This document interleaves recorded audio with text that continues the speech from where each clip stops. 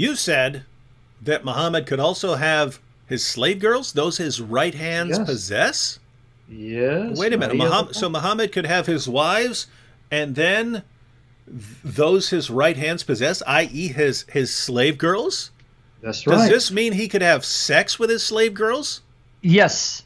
And this is something I hope that precious sister, the Latina, and by the power of the Holy Spirit, that the Lord Jesus brings her to this video. Not only could Muhammad sleep with slave girls, chapter 4, verse 24, Surah Al-Nisa, chapter 4, verse 24. She needs to hear this stuff. Women, if you get a hold of this person, or if you know of others that want to convert to Islam, show them this information. Chapter 4, verse 24, Surah An-Nisa, chapter 4, verse 24, not only Muhammad, but Muslims in general. It says, forbidden to you are married women, except those whom your right hands possess. You don't need to guess what the interpretation is. You go to Sunan Abu Dawud. Sunan Abu Dawud, number 2150, guys. You can read it online for free. Go to sunnah.com, sunnah.com. Sunan Abu Dawud, it says that a group of Muslim men wanted to sleep, have sex with some beautiful captive women, but their husbands were alive. Guys, their husbands were alive and they were ashamed. The verse came down. Muhammad's God said, they're your property. You can have sex with them even though their husbands are still alive. And when you're done with them, you can sell them off. So not only could Muhammad have sex with slave girls, he and his followers could have sex with slave girls that they've taken captive who are still married. Chapter 4, verse 24 of the Quran, chapter 33, verse 50. And if you don't believe me, read any commentary, Ibn Kathir, they'll all say it. And then one hadith I reference is Sunan Abu Dawud, number 2150. And that is a command that has not been abrogated. Guys, you understand what that means? If Ali Dawa is able to take over the UK and he's able to impose Islamic law on the UK, that means if I was living there and David's living there and we're married, not only could he take us captive and kill us, which he'll do because he even said he'd kill ex-Muslim apostates and us for speaking about Islam, he could take our wives in front of our eyes and sleep with them and sell them off, and there isn't a darn thing we can do about it or our wives can do about it.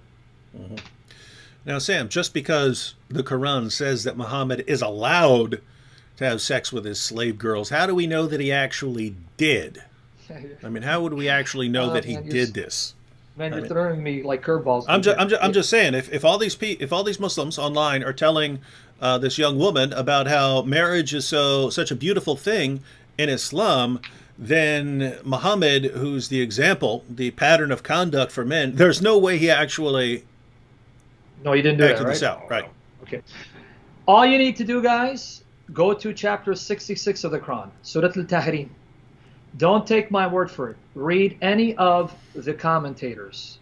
In fact, you can read them online for free. altafsir.com, the two Jalals. And according to the Muslim commentators, chapter 66, verses 1 to 12, was sent down to give Muhammad the right to absolve an oath he had made. What's the story?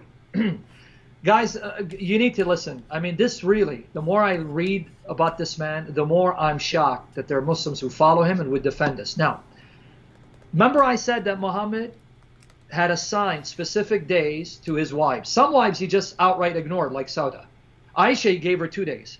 One of his favorite wives, not as favorite as Aisha, was Hafsa, the daughter of Umar ibn al-Khattab. Now, if you guys don't know who Umar is, Umar was the second caliph, right? He was Muhammad's second best friend. His first best friend was Abu Bakr, the father of Aisha. On Hafsa's day, the day that Muhammad would go spend time in Hafsa's house. I'm about to laugh here. This man, dude.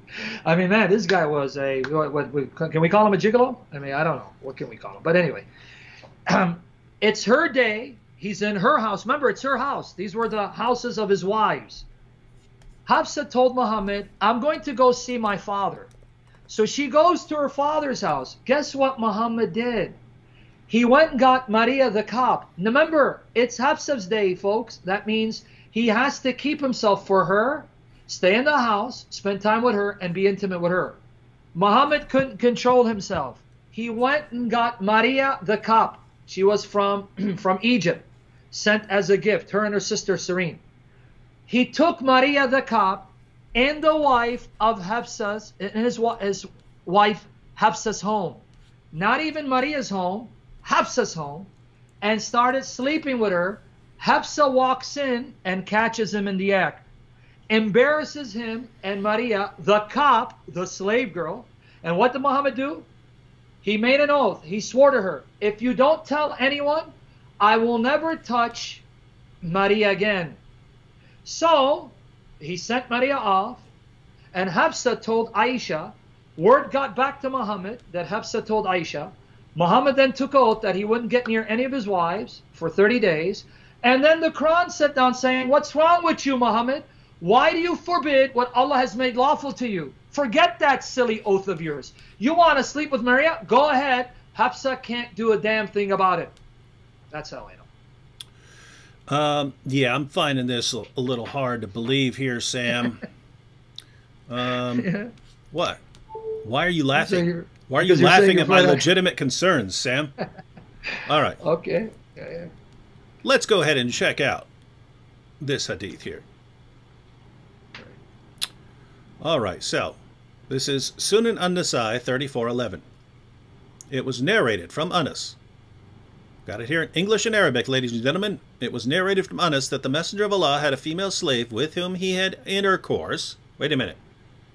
What? I thought he freed all the slaves, Sam. It's not making any sense. I've been told. No, that was in the Miraj. In the Miraj, when he went to Miraj, he freed slaves in the Miraj. What's wrong with you, man? It's got to be something, because I hear that Muhammad liberated all these slaves, but I always hear about all these slaves that Muhammad had.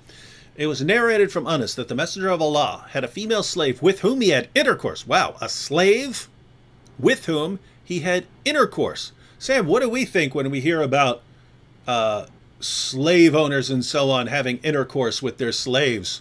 We generally don't think that's something that's a good pattern of conduct that we should all be imitating. But the Quran puts forward Muhammad as a pattern of conduct for everyone. And don't forget, David, he's supposed to be an example for all generations at all times till the return of Jesus. So this is applicable for the 21st century. Don't forget. All right. It was narrated from Anas that the Messenger of Allah had a female slave with whom he had intercourse. But Aisha and Hafsa would not leave him alone until he said that she was forbidden for him. What happened then? Then Allah, the Mighty and Sublime, revealed, O Prophet, why do you forbid for yourself that which Allah has allowed to you, until the end of the verse. Now, ladies and gentlemen, because we're talking about marriage being such a beautiful thing in Islam, were Muhammad's wives happy? Muhammad's 9 wives, were they happy with the fact that he's having sex with his slave girls? Were they happy with this? No. It says they wouldn't leave him alone. They kept bothering him. Why are you having, Muhammad, you've got 9 of us. Why are you having sex with the slave girl? Why is that so important to you, that even though you've got 9 wives, we're not enough for you, you still have to go around boning your slave girl? Right? That's what they're asking. Why are you doing it? Why can't we be enough for you? Why can't we be enough for you? Why can't we just be enough? What kind of man is not satisfied? What kind of porn star would not be satisfied with 9 women that he can choose from at any time? Why aren't we enough for you? Why not? Why do you have to even go to your slave girls? Why? And they kept bothering him until he said, fine, I'll never sleep with that woman again. Well, that girl again. I'll never have sex with that girl again. And then what happens? Allah reveals. This is in the Quran, ladies and gentlemen. This is in the Quran. Guys, pay attention. This is in the Quran. I can't emphasize to you enough what Allah revealed in response to this. Allah responds to Muhammad by saying, O Prophet, why do you forbid for yourself that which Allah has allowed to you? So Allah revealed, Surah 66, verses 1 to 2. Muhammad, stop listening to your wives' complaints. If you want to have sex with your slave girl, you have that right. I didn't tell you to make that oath. So Muhammad, the perfect example of morality, the perfect example of a healthy marriage, made an oath to his wives. I swear by the great God Allah that I will never have sex with that woman again, that girl again. And then he comes back later, oops, Allah told me to break my oath that I swore to all of you.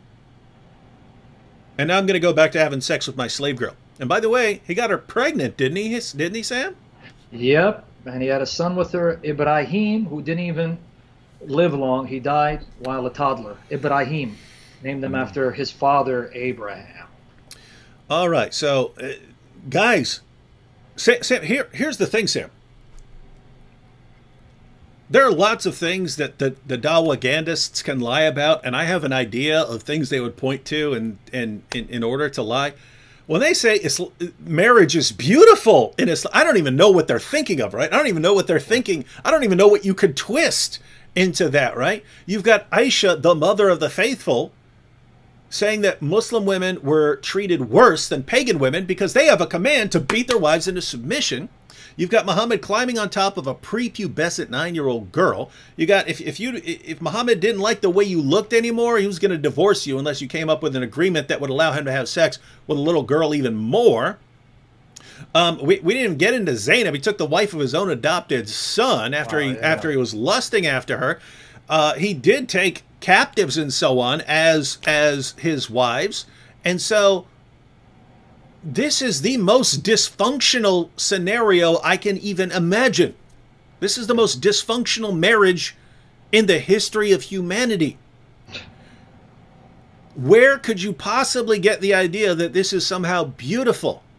You get it not by reading the sources, but by listening to people online and by mindlessly believing whatever they say. And that's why when we come along and say, do your research, they freak out. No, whatever you do, don't do your research. What's up? But this Muslim got you here. Abdul Rahman Muhammad, the same guy. Did he? He said, oh, nice. Yeah, look what he said. Oh, but he got you. No, notice the logic. Surprise. See, they were jealous of him. What does it tell you if all of his wives were jealous of their husband? Meaning, you see, he was such a great man, such a great lover, and so kind. They all wanted his attention fully. You see, David? Now look at this disgusting thinking. This shows you how much they all wanted him just for themselves. Guys, if you're a wife, I mean, put it this way: if you're a wife, and it could be true for a husband too, right? If your wife goes out and cheats on you, or your husband goes out and cheats on you, that's kind of a slap in your face, right? Like, I want someone else, right? If you're Muhammad, right?